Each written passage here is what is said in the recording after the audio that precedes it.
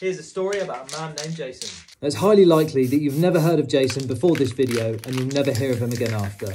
Jason has been a member of the United States Air Force since 1993 and next year marks his 30 years of service. Jason is part of a small team known as a Tactical Air Control Party, or TACP for short. A TACP is responsible for providing coordination between aircraft and ground forces and calling in close air support when it's needed. So if you're a soldier in any service for any country, you don't want to go anywhere without your TACP. Jason has served 2 tours of duty, both in Afghanistan and Iraq. He is highly commended by his family, friends and fellow servicemen. So much so that Jason is due to be promoted to the rank of Chief Master Sergeant. Jason is an avid fan of the A-10 aircraft, which you see featured in this painting today.